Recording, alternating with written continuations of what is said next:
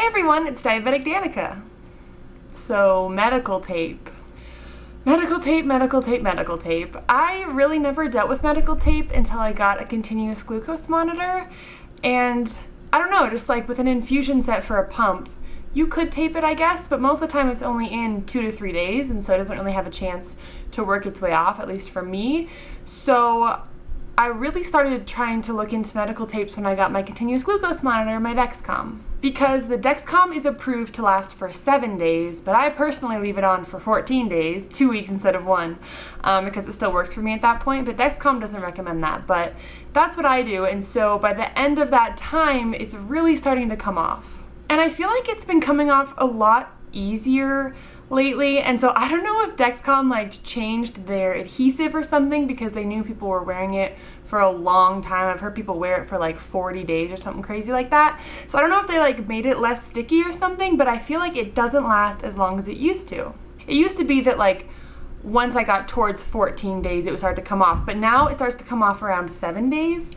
And no matter how many medical tapes I try, I can never find a good one. Like right now I'm using this one, and it's kind of like a cloth type of material, because there's so many different types of medical tape, it turns out. This one's like a cloth material, and I like it because it's comfortable and it works pretty well, but the problem is it's not waterproof at all. So as soon as I shower, I have to switch out all the medical tape I just put on, and it's really annoying.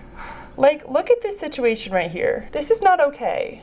Like, no, that's never gonna last. Stressful, stressful. It's been on more than a week, but still, come on. I've also used, it's kind of like a peachy tan color and it's like foamy. That kind's really comfortable and I love it, but it also comes off very easily. So if it's not super comfortable, then it's kind of bulky and scratchy and hard, but it lasts longer, and so it's like this weird balance. Like there's paper tape, I actually hate paper tape.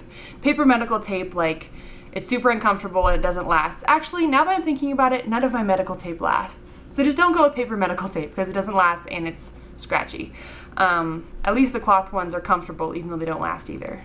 And the thing about medical tape is like when it starts to come up, my shirt always catches on it. Like when I move, my shirt will catch on the edges of it and I feel like it's gonna pull it out, and I'm just, ugh, it's so annoying. I've also tried reinforcing my Dexcom with Band-Aids, and that doesn't work very well either because it has that little, you know, gauzy part in the middle, so it doesn't even stick down all the way. So the edges where there are Band-Aids sticks good, but the middle part is just flapping in the wind and it's not helpful at all. Another thing I've been trying is something I used to do actually for insulin pump sets, like back when I played basketball and stuff in school. I used to use these, I don't even know, I'll open it. It looks like this. I used to call it snake skin because the one I had, this one is the cheap version that I just bought at Walgreens, but I used to have one that had like this consistency of snake skin. It looked like snake skin.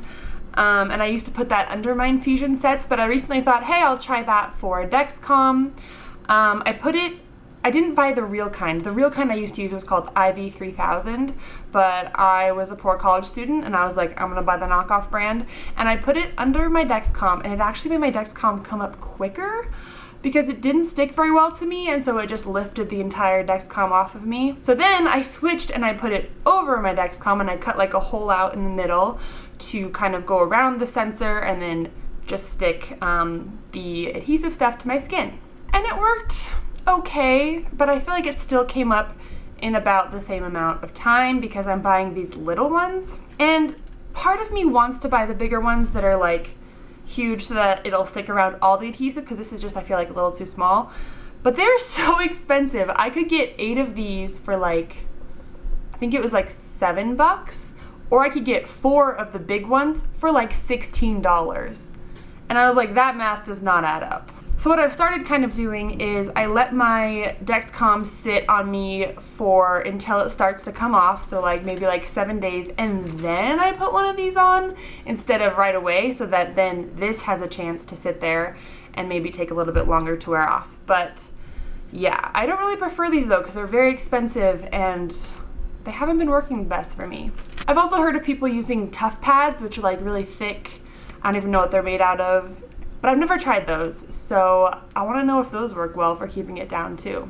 So if you use the Dexcom, please let me know what kind of either medical tape or adhesive you use to keep it down, because let's be real, sensors are very expensive, and if I can get it to last for 2 weeks and still be accurate and not cause any problems, then that's what I do. So yeah, please let me know in the comments your favorite brand. I want it to be comfortable and long lasting. Like, those are my 2 things that I have just not found in a medical tape or any adhesive. So please help a sister out. Thank you guys so much for watching. If you like this video, if you could relate to it in any way, give it a thumbs up. Don't forget to subscribe if you haven't already. I also have a Facebook page, Diabetic Danica. I have a Twitter and an Instagram, DMaria'sMe. The Twitter and Instagram aren't really diabetes focused, but they do belong to me, so if you want to see some things from my life, you can do that. And I also have a Snapchat, DMaria'sMe as well. Thank you guys so much for watching, and I'll see you soon. Bye. I also have a couple of shout outs today because I haven't done shout outs in a bit and people ask for them. So I have a shout out today for Ariana Montejo, if that's how you say it, and pump_it_g on Instagram. Hi guys. Also, I'm in a hotel right now, and so if you hear like banging, there is something going on upstairs, like kids running around, jumping up and down, an elephant herd going through the hallway. I don't know, but it's loud. So if you hear that, whoops, hotel life.